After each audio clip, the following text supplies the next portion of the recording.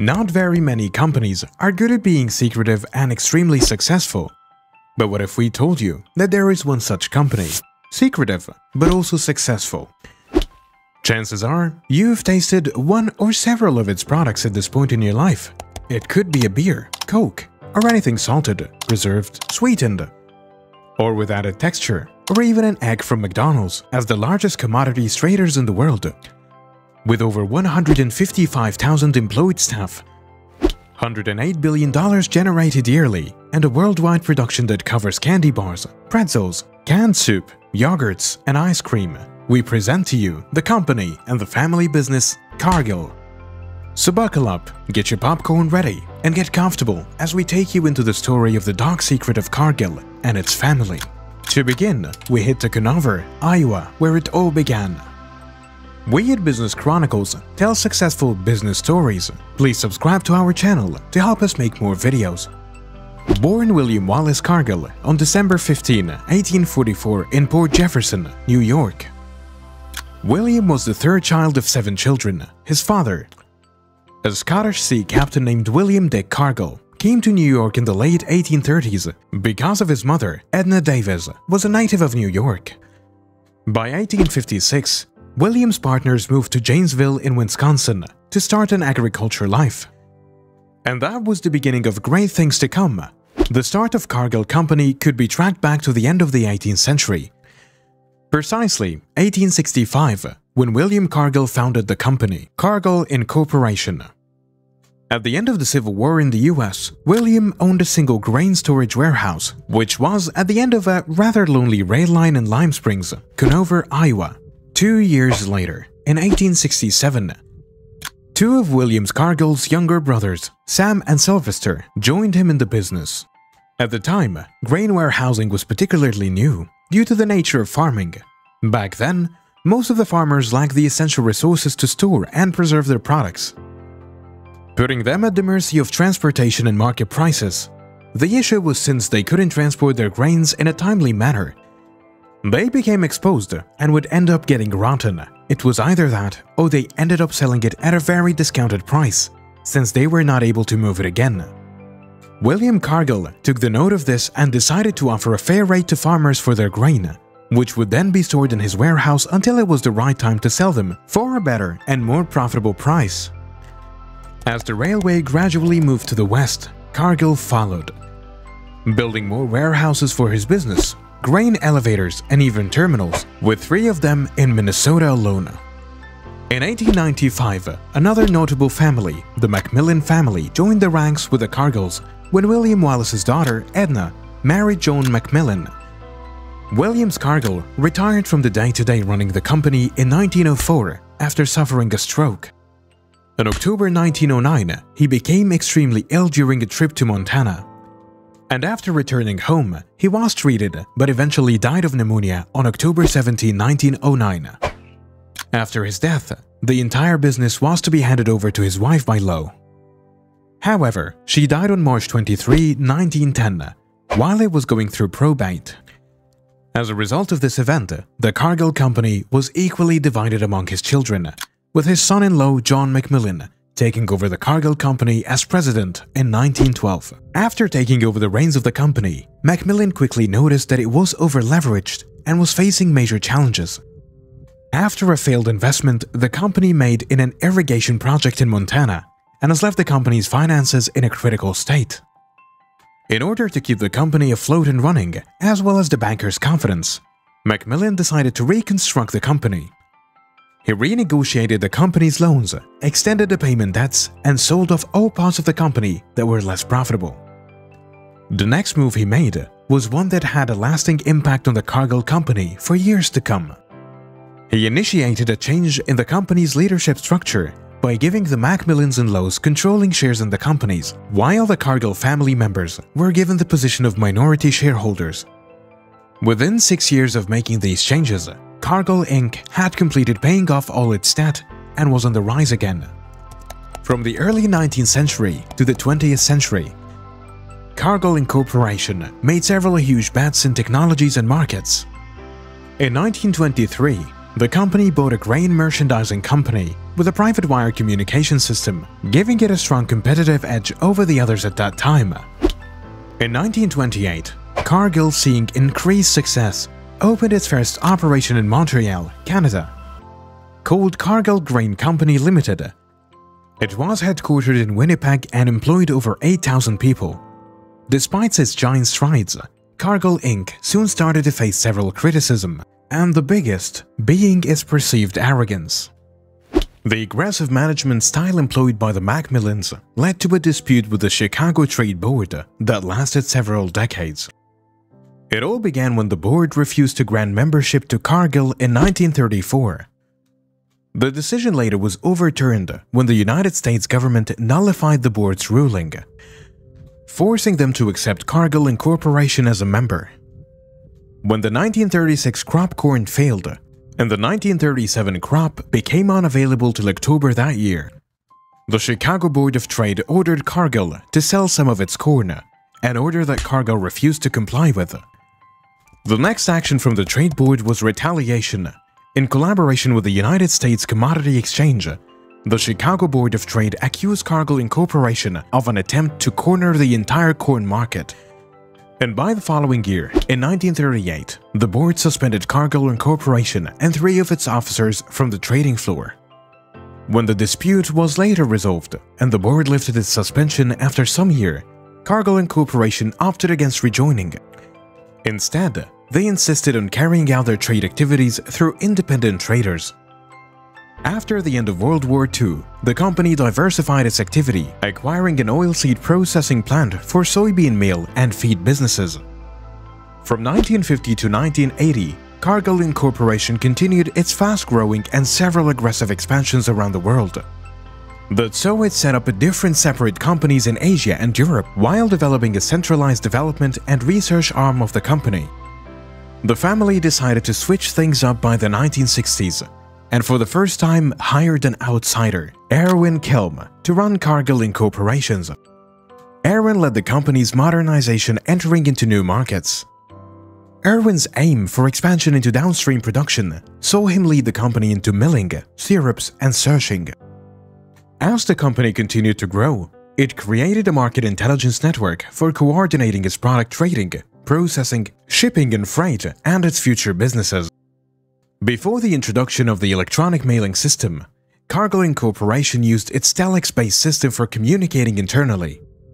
These advances under Erwin Kelm saw the company see a $5 billion growth in sales, making it the biggest agricultural trader in the world. By the 1970s, when the Soviet Union entered the market, the demand for grains rose by an exponential level, but Cargill benefited hugely. In 1963, Cargill had previously negotiated a $40 million deal with the USSR. The deal built relationships between both parties for large deals to come. The last member of the Cargill family who ran the company was Whitney Macmillan, who took over in 1976 with revenues bearing $30 billion. He oversaw a huge expansion of the company's products lines into several industries, including coffee, cocoa, chemicals, financial services, poultry, petroleum, peanuts, wool, rubber, and steel. By then, the US government had placed extreme pressure on the biggest exporters of grains with direct allegations that they were manipulating the market. Cargill was one of the main targets, but it came out without any severe changes.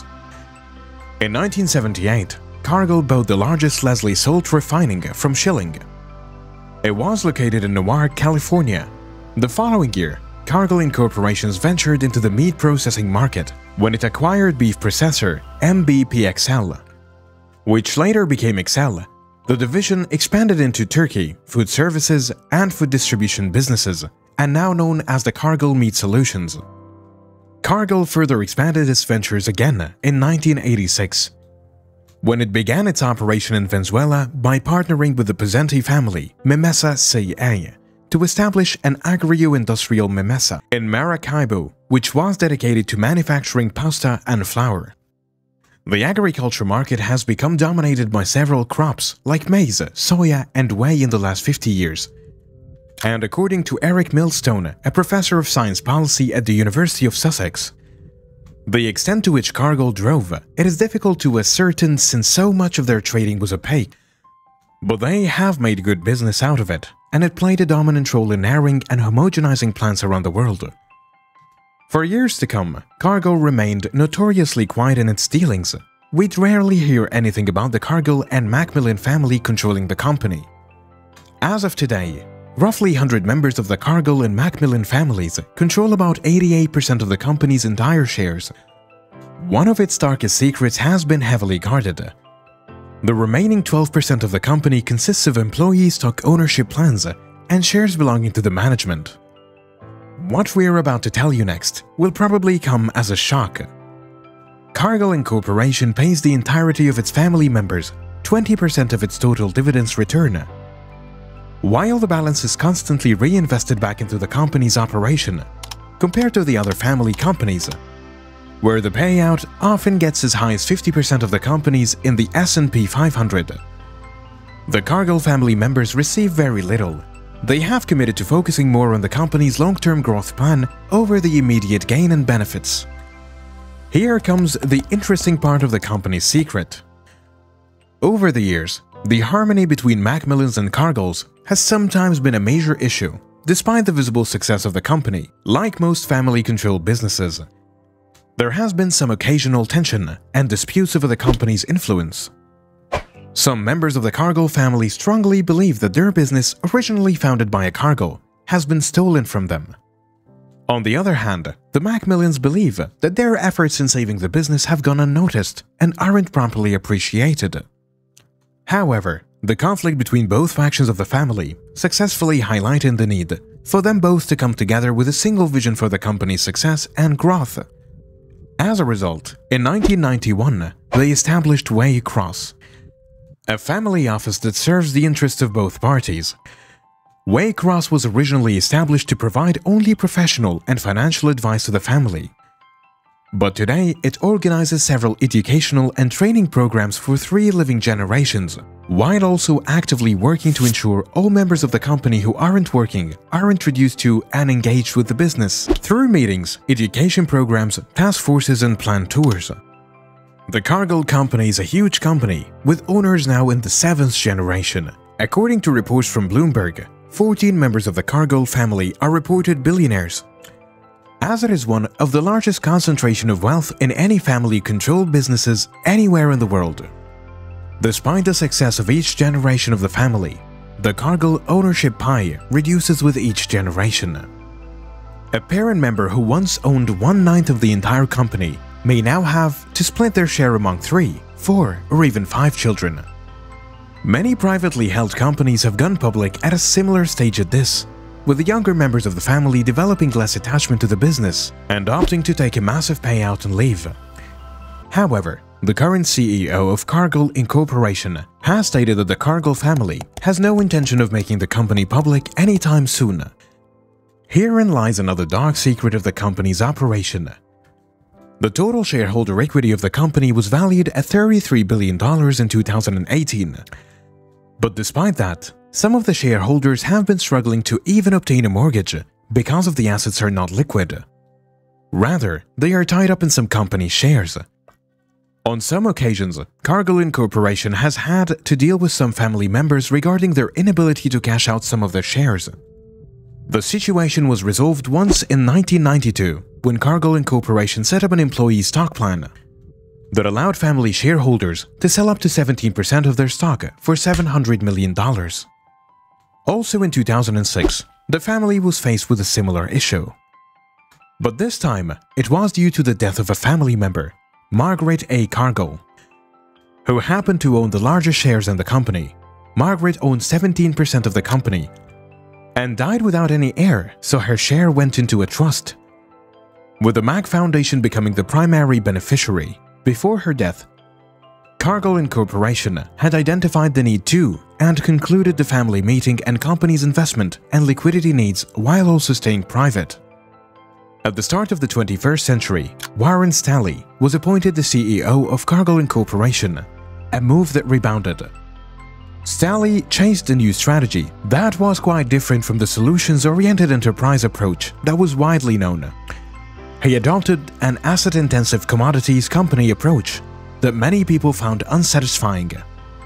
While he expanded the company, Staley also refocused the company by selling off its assets, such as its rubber and coffee business. In 2002, Cargill bought European-based starch manufacturer Star from Montedison for a whopping $1.1 billion. By the following year, Cargill had gotten over $50 billion in its annual sales, a figure that was twice the reported by its arch-rival, Archer Daniel Midland. Cargill also had nearly 100,000 employees running in 1,000 production sites across 59 countries.